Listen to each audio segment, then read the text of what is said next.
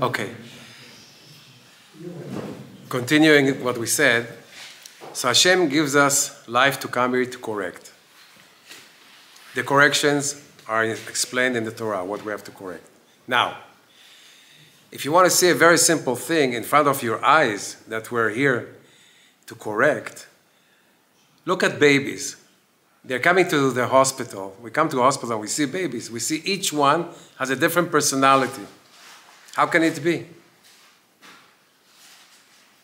You see from there, you see one baby is like mad. The other one is like, his personality is anger. Another one is like very, very, he doesn't like people. The other one is loves people.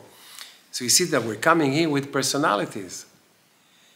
Which means to say that we are already formed from a previous life. That's why we're coming here to correct. We have a luggage with us that we had in a previous life, and we have to come, we're coming with this luggage to correct it in this life.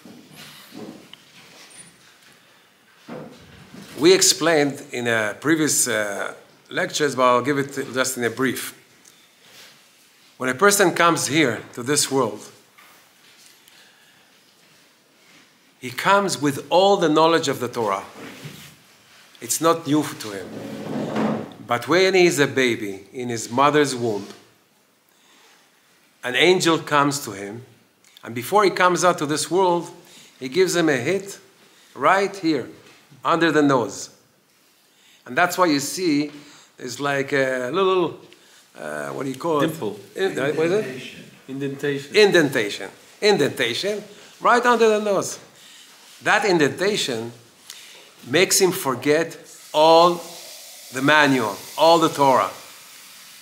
And he has to reveal it and discover it for himself again. You know, in Bnei Brak and in many, there were stories, and in other places also, there were babies that came in without this indentation.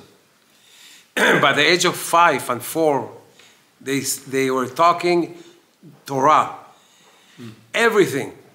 All the Torah they had, Ben Ish Chai, all these the books, big books, complicated books. They knew by heart the whole Torah. And you can check it. It's like stories that are well known. But because there is an evil eye, chas v'shalom, and people will be jealous of a baby like a kid like that, and it can harm him, the tzaddikim went and gave him that indentation, and he forgot everything. This is the way we have to be here. We have to reveal and discover ourselves and the Torah again. Bezrat Hashem, I think that the time is finished. This is only a beginning, Bezrat Hashem.